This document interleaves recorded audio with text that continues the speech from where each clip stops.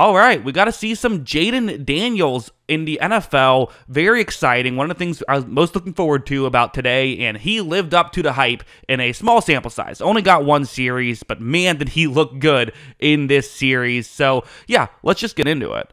Before I do, though, just got to get a quick plug in. I do have a movie channel, if that seems like your kind of thing. Jackson Kruger Movies. Check out the link in the description. If you don't want to just hear my bad takes about sports, want to hear my bad takes about movies too, definitely check that out. But yeah, anyway, let's talk some Jayden Daniels. So we got to start off with this play. This is the one that I saw kind of getting posted on Twitter a lot really early on, and rightfully so. It was one, I mean, it's a great play. Let's just talk about it. So 3rd down and 6, single safety deep. A lot of times you see these types of plays in the preseason because teams are trying to figure out what they have in their players, right? Especially the young players. You do something like this, it puts stress on the corners on the outside, and if a receiver can really come through on the outside, that's how you can get a starting job, right? Or at least get a lot more playing time if you're not supposed to be in contention for getting a starting job. So for Daniels, he's going to take the snap, and he's going to look in that direction and fire in that direction. The correct decision. It's not wide open by any means, but it's still a good time to take this shot, because even if it's incomplete, well, you're punting anyway. You have a chance of getting a big play. If the corner makes an interception, it's 3rd down anyway, right? Like, it's just, these are, unless it's clearly not going to be open, these are shots you should take. However, as I said, it's not super open right here. You would have liked to maybe see the receiver get a step or two more. So, okay, it's good coverage. Honestly, it's great coverage. But I mean, look at this ball. Like, oh my goodness, what a play. This isn't, sometimes people see like a big downfield pass and say like, okay, wow, what a throw by the quarterback. But then I watch it and say, well, the guy was kind of wide open. Like, it's more of just a good offensive play in general. That's not the case here. I mean, don't get me wrong. A hell of a catch too by the receiver, but like, that's a perfect throw that far down the field. This is why he was drafted number 2 overall. It's this right here. That's a remarkable play, and yeah, that's going to play at the NFL level for sure. But also something like this is what they are going to do at the NFL level, and what will play at the NFL level. This is the other kind of side of the coin, is he can make those types of throws, but he is not just a thrower. And in today's NFL,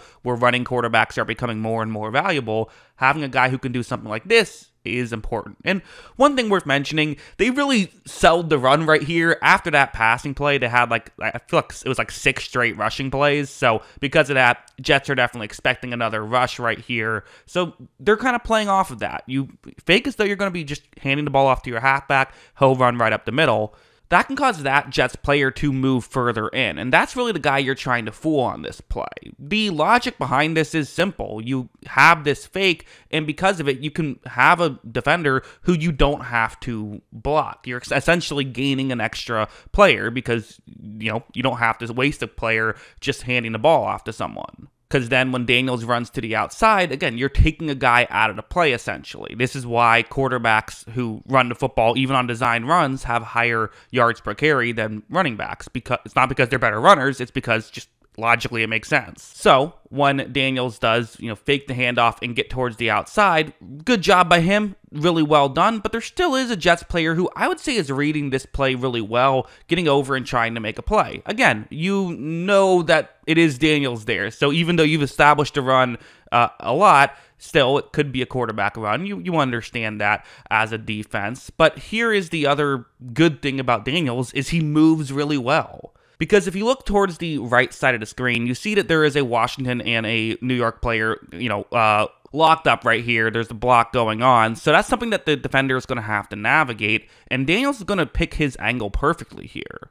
He more or less uses that as a pick, knows how to get towards the outside, and is able to eventually just jog into the end zone for a touchdown. That's really good stuff by Daniels, and this is also just the value that having someone like Daniels brings to the table. So, having someone who can do this kind of thing. Wasn't all perfect, something like this, kind of a quick play, but the way this is going to work is it's, just trying to hit a halfback underneath. Pretty simple, nothing too fancy right here. I don't really know what happened here. But But watch as when Daniels takes the snap, he's going to flip it to the halfback, and that's just a wild throw. I really don't get what happened. Was that miscommunication? Perhaps. Was that a timing thing? Or maybe he was just expecting him to be further down the field. I don't know. That was weird. So, wasn't all perfect, but again, you can clean that stuff up. When you're getting the good plays that you got from him, that's really exciting. So again, super small sample size, only so much you can do with a small sample size like this, but if you're a Washington fan, plenty to get excited about, I think. But yeah, those are my thoughts. What are yours? Let me know in the comments below. Always love hearing from you, and of course, as always, thanks for watching.